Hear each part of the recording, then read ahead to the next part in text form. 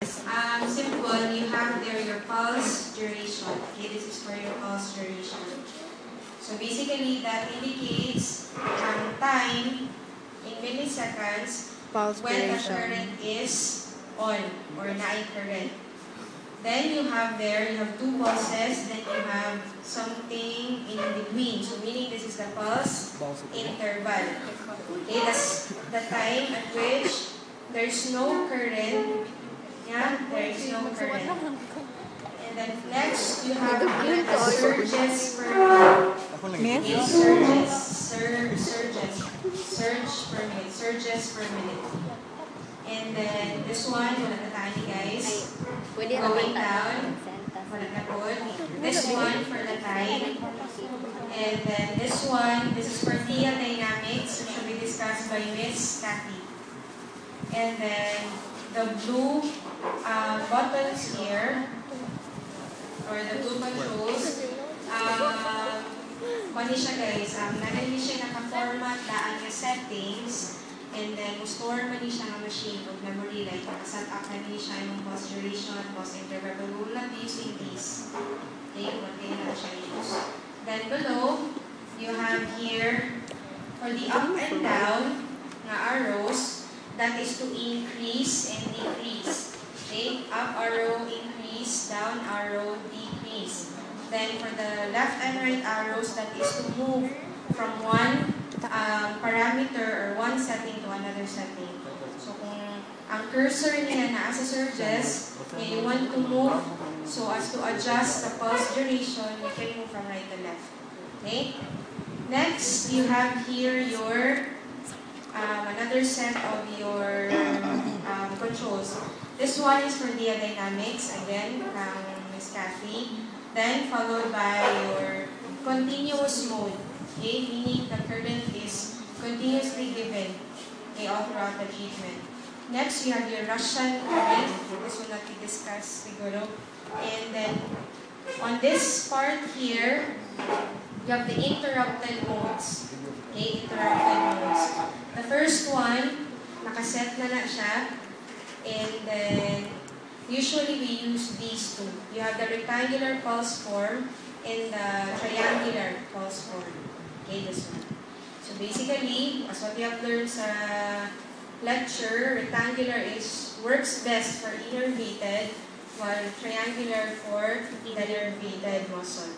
Okay? Next, you have here the display for the current intensity that is in milliamperes.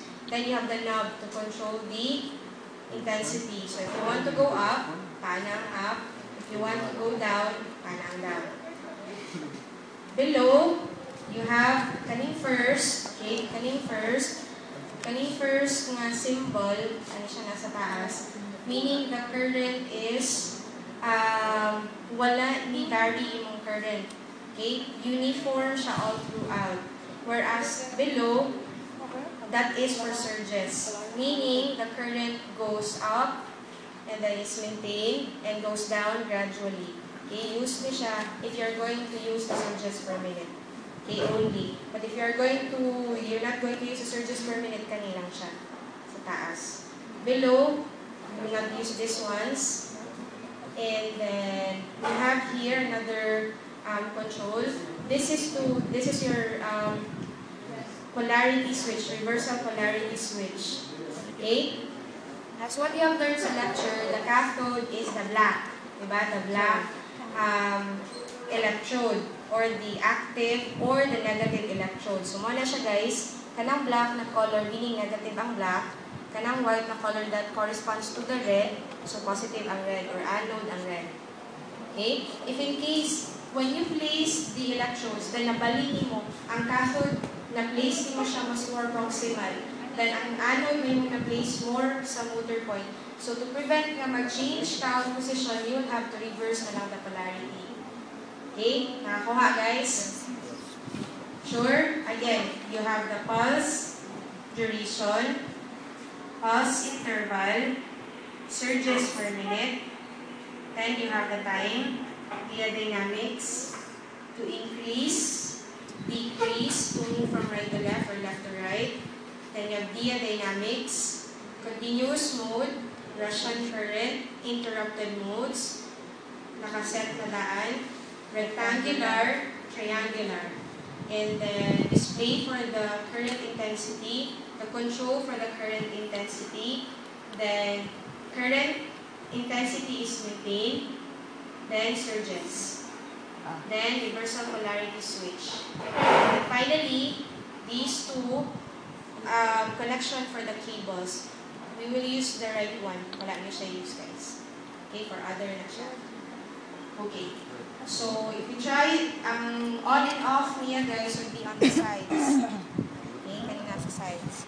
Okay, so you have the on and off switch. So, basically, 0 is off, 1 is on. So, ato na siyang i-on. Ah, sorry. Wait. Dapat i-on.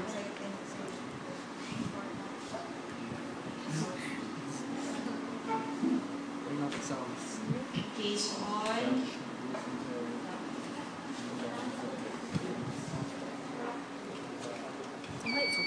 So, kani siya ang machine, guys. Same also as that one. Mo sound ni siya if may something wrong sa imong setup. May ato siya in ato. Okay? So, for example, dili mo yung pagka-setup here, mo sound to siya mo siya mo beat. Okay? So, basically, pulse duration, pulse interval, surges per minute, dynamics, time, if you want to move, to adjust the pulse duration sa kanilang, then if you want to go down, if you want to go up. Okay? And then, same thing, move, then, rectangular, uniform, or constant imuhang current. Di siya ma-increase, dito siya ma-decrease. Okay, then reversal polarity switch. Then, intensity. Ay, sorry, na-decrease. Mo to siya, guys. Ni-alarm siya because wala man yung nakakonect yung electrodes. Okay? O kanang area. So, ma-alarm mo siya. Okay? Wait lang ha.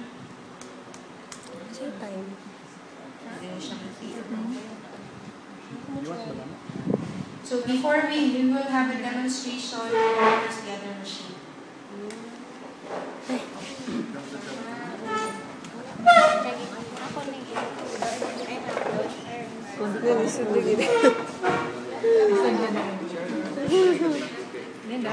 Karen, yes. Ay, mas o'clock, Jar. Hi. Huwag pa siya nag...